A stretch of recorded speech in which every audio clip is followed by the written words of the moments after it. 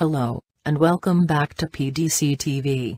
It's time now for the Algarve Sea and Weather Report for the week ahead, with Captain Peter.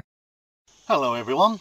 We begin the week with a couple of hazy days, and as temperatures this week will be reaching 33 and 34 degrees, it is going to feel sticky and muggy.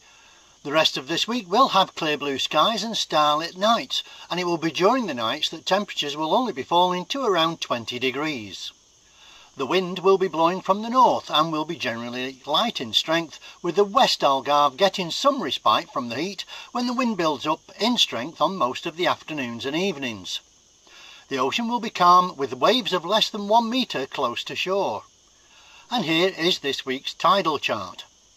High tide today will be at 3:08 p.m, with the following one being on Tuesday morning at 3:32 a.m.